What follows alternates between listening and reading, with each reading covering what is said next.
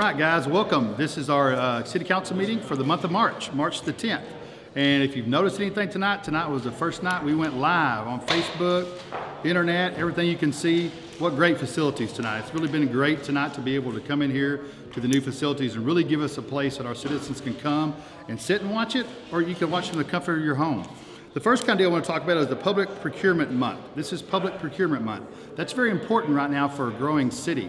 You know, we got to be fiscally responsible with our taxpayers' money, and having a true procurement department, they can go out and get the best prices like we did on this council chambers here, to where we'd be able to get good pricing on chairs and construction. So we honored our procurement department tonight because the whole month we want people to recognize how important their job is. The second thing that was kind of cool now is the elevated storage tank. Been a lot of buzz about this over the years of what are we going to do with that water tower downtown. Well, if you notice, we light it up on different occasions, whether it's for a Cancer Month, or red, white, and blue for the 4th of July.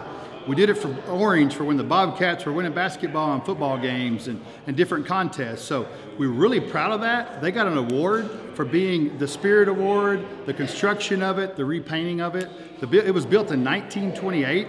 And so it's something that we're going to keep around a long time, that it's part of our heritage, and really outstanding job by staff to really bring that thing back to life. And it's been a great focus and social point for our town. The third thing we want to talk about is approval of the budget and relocating funds. We understand that our city is a very safe city, but to continue that process, we got to continue hiring firemen and police officers.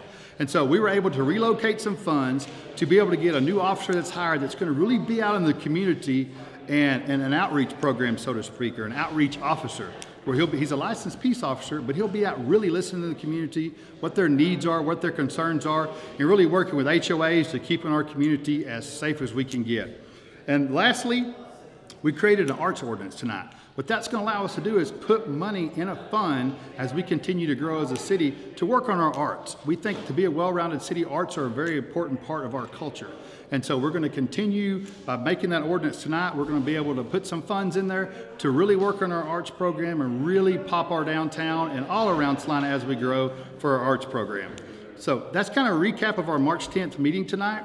If you hadn't had a chance to get out, come look at our new digs. Come look at our new council chambers. They're awesome.